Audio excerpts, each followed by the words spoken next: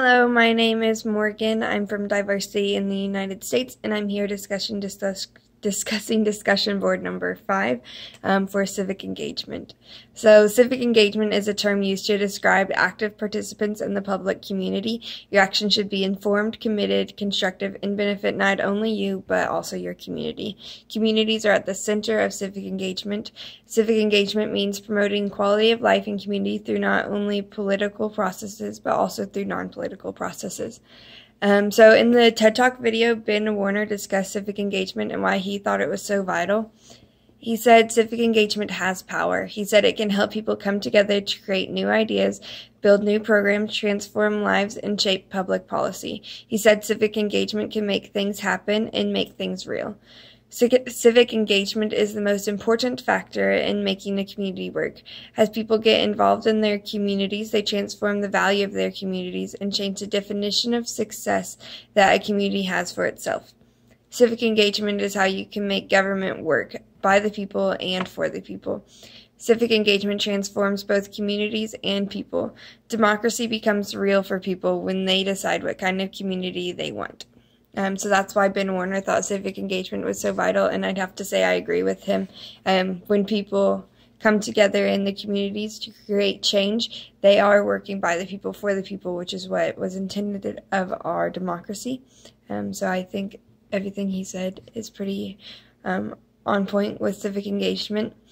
So the third question for discussion board number 3 was using Strong's 3 levels of civic engagement as a guide to analyze and evaluate the American Democracy Project initiatives at Fort Hays.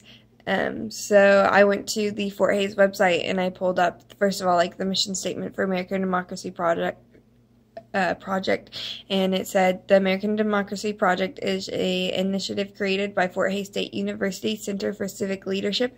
American Democracy Project is a university-wide initiative designed to prepare the next generation of informed, engaged citizens for our democracy. The goal of the American Democracy Project is to produce university graduates with the civic knowledge, skills, and values who are committed to being active citizens in their communities. The American Democracy Project initiative provides numerous civic and political engagement activities that challenge and encourage students to find their place and make a difference. So, according to Strong, all of our work falls into 3 categories, which are probability, cost, and duty. So, based on what the mission statement said on the Fort Hays website for the American Democracy Project, and also based on what I saw on their Twitter and Facebook page, the American Democracy Project has all 3 of these categories within them. So, the first one is the cost lever. It's about ensuring we connect users with information they need to be involved. Well, the American Democracy Project connects graduates with the information they need by posting on their social media websites, Facebook and Twitter, about important events and issues. They make sure to post their mission statement for everyone to see on the Fort Hays website as well.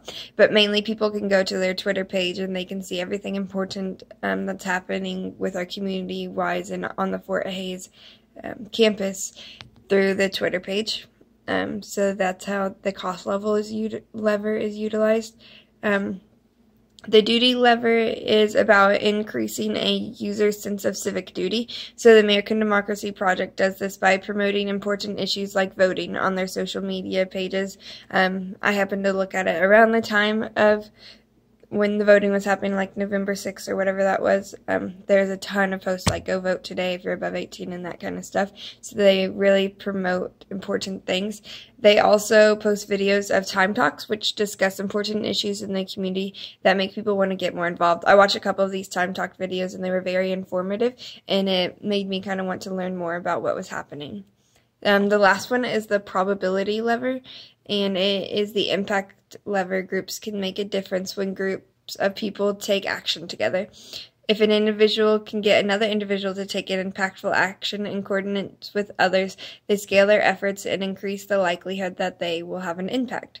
So if these take place online, like the American Democracy Project does through their social media websites and through the Fort Hays websites. We can bundle users' action. It's in the same way that we bundle donations to help shift the probability that work will change the civic outcome.